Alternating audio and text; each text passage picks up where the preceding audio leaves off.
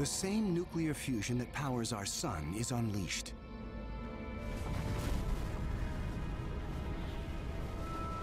The star is born.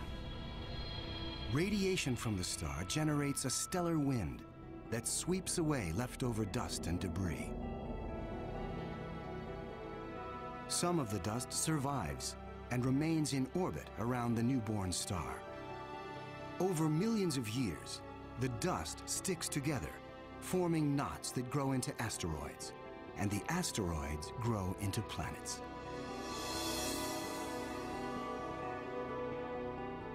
These planets migrate through the disk until they find a stable orbit. This is why Bellerophon is so close to its parent star. But one newly discovered world has found its stable orbit in a place no planet should ever go. 2001. Hubble Space Telescope is directed to an obscure star some 150 light-years away from Earth, in the constellation of Pegasus.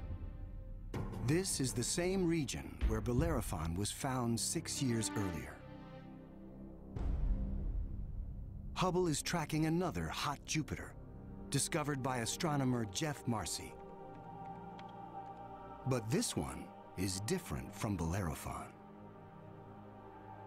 You've probably heard of the planet HD 209458b.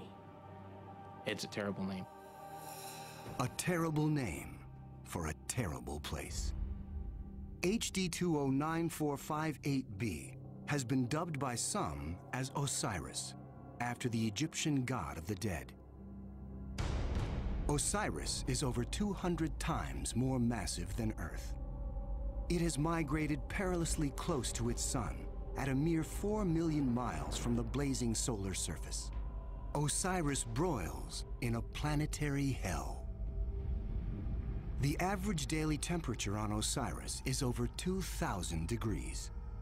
Forget global warming. This is global frying, and it causes Osiris to lose an estimated 550,000 tons of air every second. There's a leak of gas, a steady stream of hydrogen and helium, and that's making a big, huge cloud all around the planet. Its atmosphere is bleeding into space. Scientists speculate that a colossal trail of gas spirals behind the planet for thousands of miles. Osiris presents an unprecedented opportunity for astronomers. Using Hubble, they analyze the alien planet's bloated atmosphere. This is the absolutely first time where we could tell what is the composition of the atmosphere of an extrasolar planet.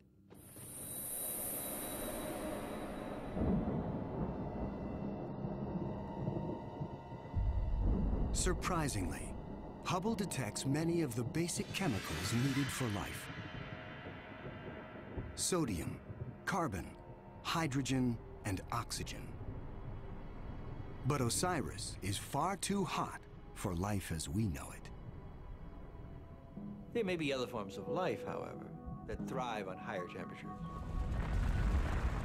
But there's no solid surface as we know it on a hot Jupiter. So this life would have to be just tiny little microbes floating around on aerosols. And on our own Earth, we have life that floats around in our atmosphere. But that life didn't start there. So life almost certainly would not exist on hot Jupiters. Astronomers have discovered many hot Jupiters since Bellerophon was found in 1995. But conditions on these worlds rule them out as places where the drama of life can unfold.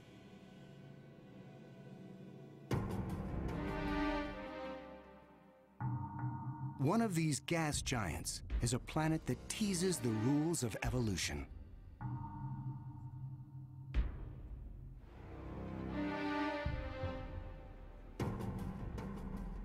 Astronomer Jeff Marcy discovers something shocking about a planet orbiting a star called 16 Cygnus b.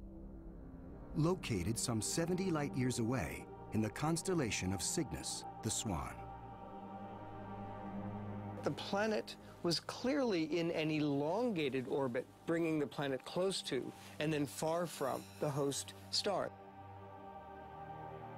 And this, of course, defied our expectations based on our own solar system, where all of the planets go around our sun in nearly circular orbits like phonograph grooves in a record.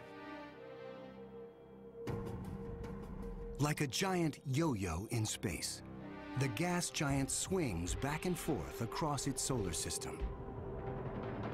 That is like the Earth swooping 25 million miles closer to the Sun, then slinging past Mars, all the way out towards Jupiter every year.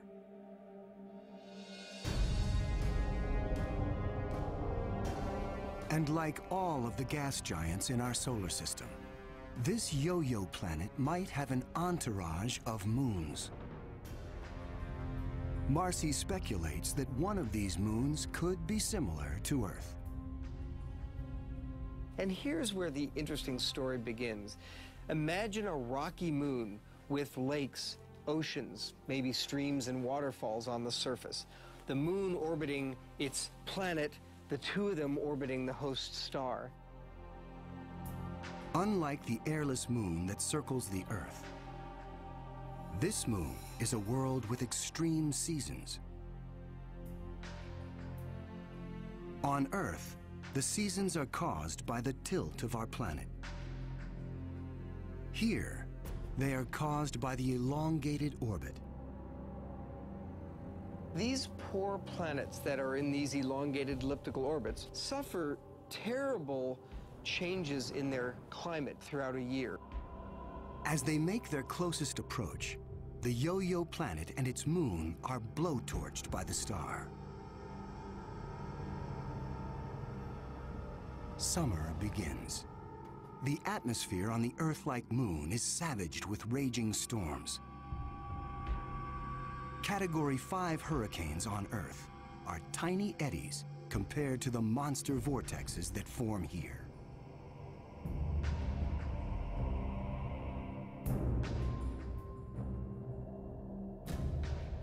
The clouds thicken as the water evaporates.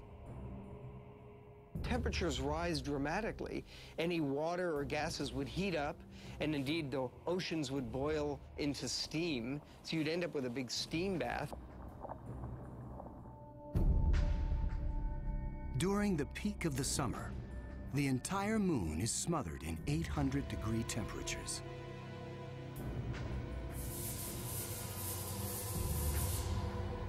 This is the closest approach to the star.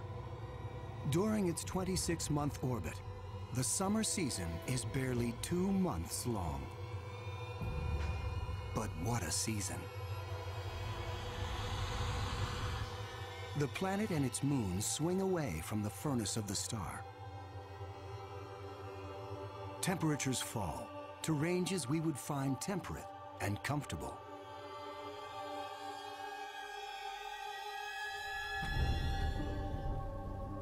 With the coming of fall, the rains return to the parched and roasted moon. Dry ocean basins are replenished, and the seas rise to form new shorelines.